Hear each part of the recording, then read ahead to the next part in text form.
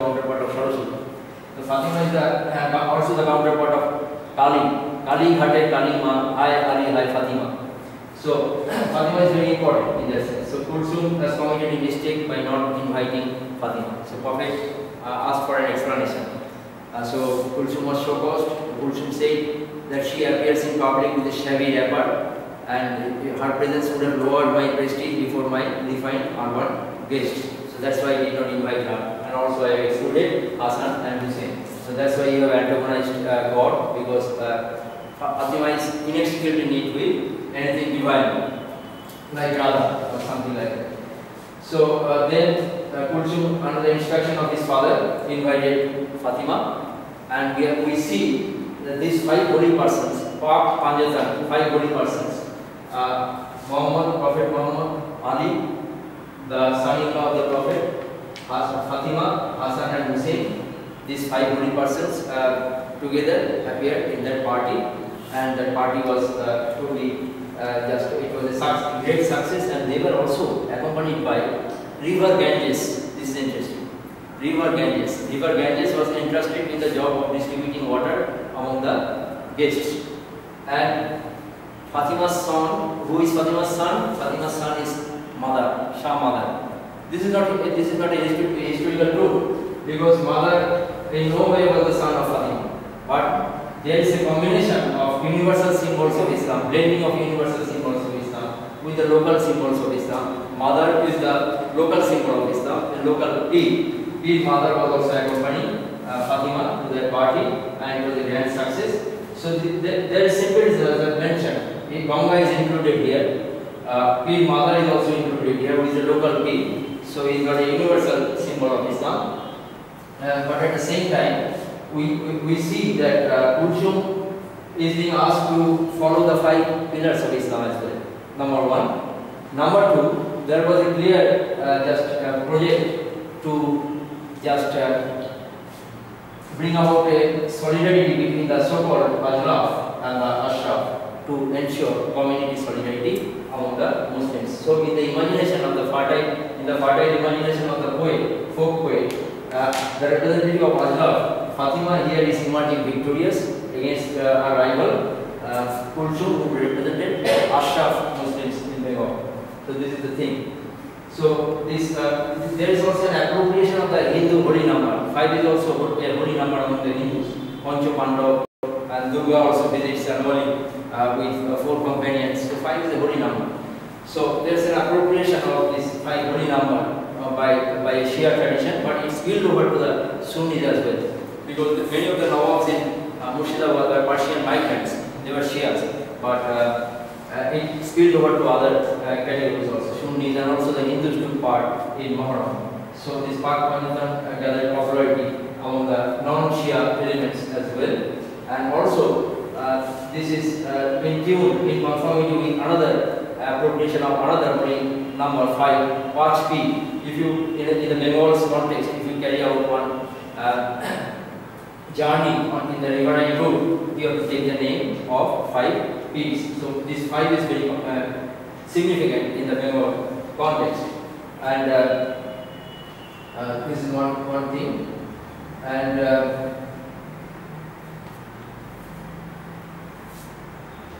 rain song, this is very interesting. For example, this is not unique. Actually, in the eastern regions of Islam, rain is regarded as rahmat or mercy. So it also pre-exists in Islam. For example, in Shabdharma Pundoriko, Lord Buddha is projected as the merciful rain cloud in Shabdharma Pundoriko. So if they are integrated, they are going to ensure sufficient rainfall to secure harvest, a good harvest. So here, not only do we notice that Prophet Muhammad is being just worshipped as someone who can ensure a good harvest, as the merciful rain cloud, but also his beloved daughter Fatima is also there, being worshipped by the common people in the Bengal countryside. Aire Meg Rani, Tang Dhui Dhui Khala Pani, Bibi Fatima Koji Pani, Allah Dhui Dere Pani. That is, Bibi Fatima is in search of water, and oh God, please give us water. This is the thing for the song. So Fatima is also emerging as a very important, powerful, empowered female deity in Muslim imagination. So in the 18th century, when with the advent of colonial regime, when we see that many songs are devoted to Kali, like Ram Prasadi songs, provided some sort of self-confidence to the Bengali Hindus. And the Muslims were not lagging behind. They were not slow to discover their own goddess Kali in the form of Fatima. So Fatima, Kali Hate Kalima, Hai Ali, Hai Fatima. Fatima is emerging as a very powerful female deity, or at least symbolized that. And the Jari songs, this is interesting. The Jari songs start with some poems devoted to this hierarchy is very much maintained in Jari songs. First, poetry should be devoted to Allah. Then poetry should be devoted to Prophet Muhammad. Then poetry should be devoted to Fatima to ensure the success of the performance. But recently, in the 20th century, we see that Saraswati is no longer being replaced. Saraswati is no longer present. So there is increasing emphasis on Fatima. This confirms the emerging or the vitality of scriptural fundamentalism in the 20th century context. We do not see Fatima coexisting or existing alongside Fatima anymore. Saraswati is becoming absent in that sort of thing. Now, interestingly, Fatima is not an accomplished musician. At least we do not get any evidence that she was an accomplished musician, but she is projected as an accomplished musician in the Jari song alongside Saraswati, at least till the fag end of the 19th century. This was syncretism to a great extent, but we have to also notice that ultimately Saraswati is disappearing from this sort of program from 20th century onwards. Now, another interesting thing is that in the let us now come to the Baul songs. For example, there are very few Baul singers who are very charismatic and very famous. You might know the name of Laron Shah, Yudhu Shah, and others. For example, they are composing songs in the name of Hayat-ul Mursalim. This is interesting. They are calling Prophet Muhammad Hayat-ul Mursalim. Hayat means Zindagi, life. And Mursalam is a surah of Quran. Mursalam is those who are sent for the mankind, those who are sent for the mankind. That is discussed in Surah Mursalam in the Quran. So this linguistically the term is maintained by the Baus, Hayatul Mursalim, but they are projecting, putting emphasis on the Prophet. But you have to distinguish the Prophet as imagined by the Baus and the historical Prophet who was born in Makkah and died in Medina. For example, if you think about Kabir's Ram, Kabir is mentioning Ram, but this Ram is not the Ram of Ajanta. This Ram is the cosmic man. So in the imagination of the Baus, this Prophet Muhammad is the cosmic man. He has no beginning and no end. He has a body but has no shadows, something like that. So he cannot be compared with the historical Prophet. So Bauls are keen to be united with this cosmic man. So he is the life of all the prophets. So on the one hand, the Bauls are trying to function in conformity with scriptural Islam. They are borrowing words from the Quran. Why?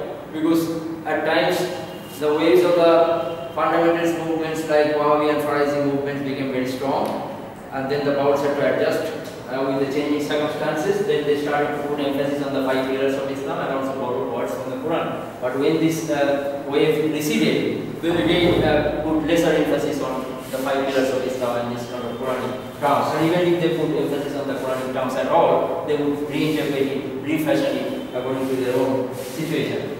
So they are projecting the Prophet as the life of all the prophets. So on the one hand, there is an adjustment with scriptural Islam. On the other hand, you find complete spirituality here. So the Prophet is the life of all the prophets. So he is not equal to other prophets. This is very much important. You may ask me these questions that from 16th or 17th century onwards, these sort of terms were being used like Niranjan, Prabhu, these sort of terms were being used by Muslim poets who have decided to write in Bengali. Interestingly, those who decided to write in Bengali, they were well versed in Persian and Arabic. Then why did they decide to write in Bengali? Because they thought they are writing in the preface that I am committing a crime, I am committing a guna by deciding to write in Bengali. But I think ultimately on the day of judgment I will be forgiven by Allah, because I am trying to convey the message of Islam. I am trying to convey the message, the basic tenets of Islam to the masses who do not follow Arabic and Persian. That's why I am doing that. Ultimately, we shall be forgiven. So they are writing in Bengali and using terms, Tatsama Shabda or Sanskrit terms like Niranjan or Prabhu. But this is not an example of syncretism as such. Actually, we can call it a search for the equivalence. Search for the equivalence. Because if you have used Arabic and Persian terms, they would not have been intelligible to the masses. So they are using such terms to make it convenient to the common people, so that the message of Islam or the basic tenets of Islam can be conveyed to the masses in a more convenient way. So this is one position. So this position taken by some scholars like Tony Stewart and others, including Richard Eaton, they would say that there was complete, and Muzaffar also in the North Indian context, they would say there was complete spirituality, not unalloyed syncretism. And I think my supervisor Francis Robinson will also gravitate more towards this sort of a position, because Francis Robinson clearly, explicitly uses a term. I see that he has written a chapter and has entitled the chapter as living together separately. Muzaffar is naming the chapter assimilation from a distance. So there was assimilation in India between different communities, but from a distance. Living together separately. They were living together but maintained a distinct identity. It was not unalloyed syncretism. It was not a total triumph for composite culture in India. So this is the position being taken from the 1980s by scholars like Richard Eaton, Muzaffar, Francis Robinson and also others, Tony Stewart and others. They represent different disciplines. For example, Tony Stewart is not a historian, as you know. Multidisciplinary approach is very helpful. So they, particularly Tony Stewart, is more interested in this linguistic aspect of the discourse. So that's why he is putting emphasis on this term, and stuff. But I think it is important. This is useful. After finishing your masters, you will be engaged in research work, I am sure. So you can understand the importance of this multidisciplinary approach to a problem. I think that helps.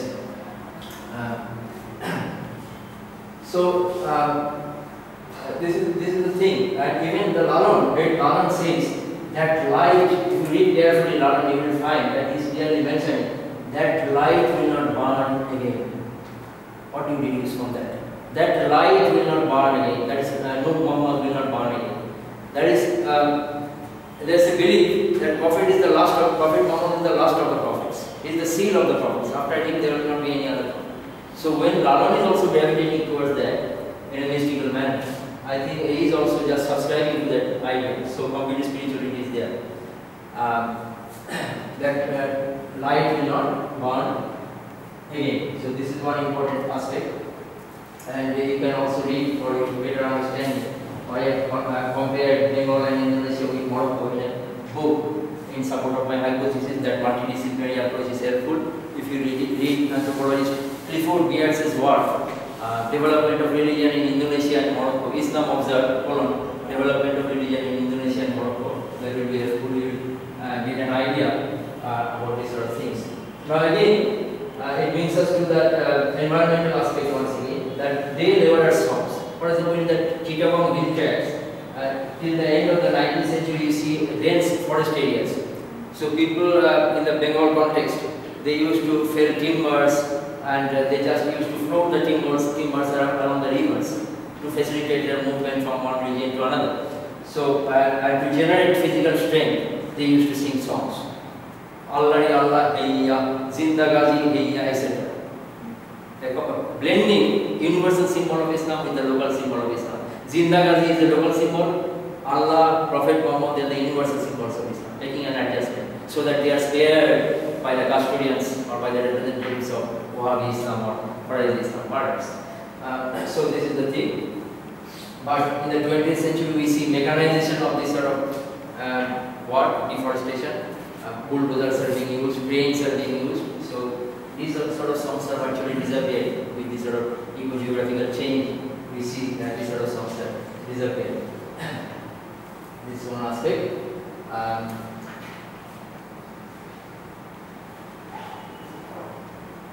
So I think I have taken enough time, so I should enable you to raise some questions.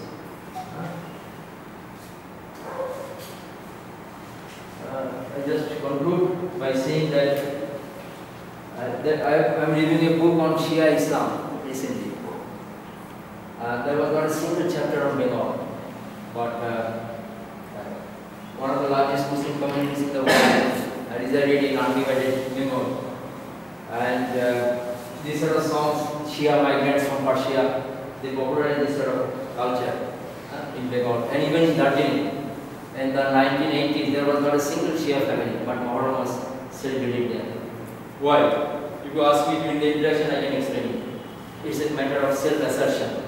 Another form of community development, borrowing Shia symbolism. So if you ask me this question, whether they are using Shia symbols, whether they were predominantly Shias, no, not at all. You will only find 10% Shias among the Indian Muslims. But Shia symbolism is very helpful. Why? If you go to the Lal Shahbaz Nalanda shrine in Sindh, you will find Lal Shahbaz, red is the symbol of blood, martyrdom of Hussein. You will find the eunuchs and others, marginalized elements, they are striking their head against the wall until they start bleeding because they try to identify their plight with the plight of Hussein. Lalan Shah is also saying, I dare to divulge the mystical truth because my fate will be like the fate of Mansur Hallaj, who was persecuted for his religious belief. So this is the position. They had a hidden agenda, this sort of thing. So Shia symbolism is used to represent the minority status, to represent persecution, to represent marginalization, to represent oppression, to represent sorrows and sufferings, etc. Shia symbolism is used, but that doesn't necessarily mean that the majority of the subscribers to this idea were Shias as well. They are mainly Sunnis. This is interesting. For example, Shias were also ruthless in their persecution of the Sufis. Interesting thing is that Ayatollah Khomeini utilized the Shia style of writing because he believed that this sort of style of writing will create a good impact on the Iranian masses. So he maintained the Shia style of writing, Sufi style of writing, but persecuted the Sufis from Iran. So not only the Sunni fundamentalists, but Shias can be fundamentalists as well. Shias can persecute the Sufis very much. So in the land of their origin, you will find these Sufi shrines disappearing very fast. They are still going on in India, Pakistan and Bangladesh, but they are being, from time to time, they are being bombarded. Now you can bombard me with some of your questions.